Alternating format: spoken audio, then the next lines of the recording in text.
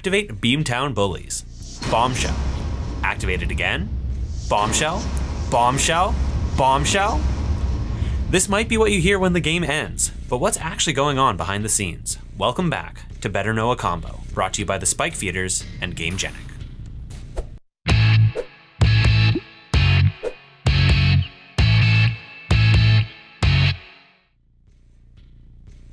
This combo uses a legendary creature from the streets of New Capenna, the Beamtown Bullies. It's a 4-mana 4/4 with Vigilance and Haste that has one heck of an activated ability.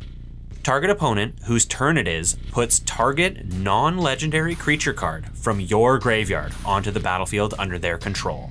It gains Haste, goad it, at the beginning of the next end step, exile it. First of all, you can only activate this ability on an opponent's turn, and you have to target the opponent whose turn it is. Once that's out of the way, you can pick a creature out of your graveyard and hand it to the opponent you targeted. I've seen a lot of people using this with Eater of Days and a Leveler to take advantage of their devastating ETB effects, but today we're going to talk about a self-sustaining combo involving Bronze Bombshell. Bronze Bombshell is a 4-mana 4/1 artifact creature construct that reads, when a player other than Bronze Bombshell's owner controls it, that player sacrifices it. If the player does, Bronze Bombshell deals 7 damage to the player. This ability isn't an enter the battlefield ability. It's something called a state trigger. Whenever Bronze Bombshell is in play, it's constantly checking who controls it.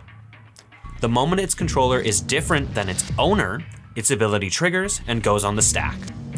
Once it triggers, it won't trigger again while the ability is on the stack.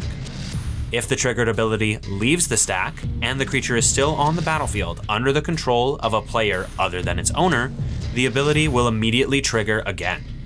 This has some implications for how we can interact and prevent the combo, so keep this in mind for later. For the purposes of this combo, we'll also need a way to untap the Beamtown Bullies. You can use a number of things for this, but for our purposes today, we'll be using an equipped Thornbite Staff. So how does it work? Great question. We'll start with the Beamtown Bullies in play, equipped with Thornbite Staff and Bronze Bombshell in our graveyard.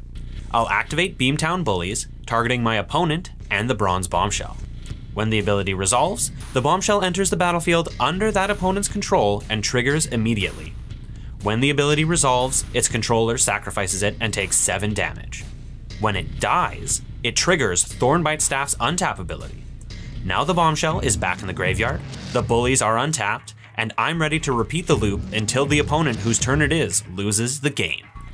When a player is eliminated in a multiplayer game, they auto-yield priority until the end of their turn, and when play passes to the next player, I can repeat the loop targeting them until everyone's dead and I win the game.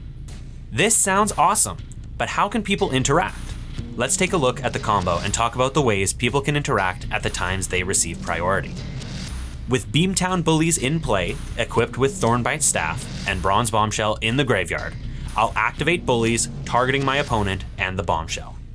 At this point, you can remove either the Bullies or the Staff, or fire off Graveyard Hate to remove the Bronze Bombshell from my graveyard. You can also counter the Bullies' activated ability to buy yourself another turn. Be careful though, because if I can kill any other creature on board, it'll trigger the Thornbite Staff so I can try again. Once the Bully's ability resolves, the Bombshell enters under my opponent's control and triggers its own ability. This is another opportunity to remove the Bullies or the Staff, or deal with the Bronze Bombshell in a more permanent way. Its ability will only deal 7 damage if it's actually sacrificed by the ability. So if you can exile, or phase it out, with the ability on the stack, you can stop the combo. When the Bombshell's ability resolves, it gets sacrificed and triggers Thornbite Staff. You've got one more opportunity here to stifle the untapped trigger, or remove any of the key pieces. Once that Thornbite trigger resolves, I've completed my first iteration of the loop, and I'm ready to go again. But what if you're not playing reactive spells like that? How can we shut them down?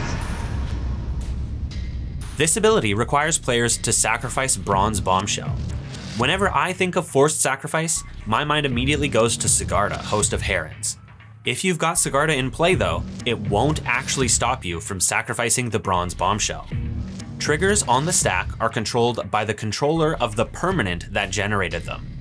You also can't use Better Know a Combo staples Torpor Orb or Hushwing Griff, because Bronze Bombshell's trigger is not an Enter the Battlefield ability.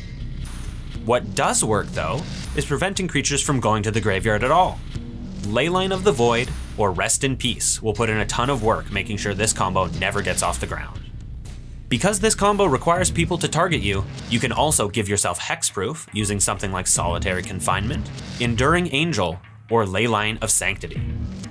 Finally, if you're in black, Grave Pact, Butcher of Malakir, or Dictate of Erebos will put a cap on the number of times I can execute this loop.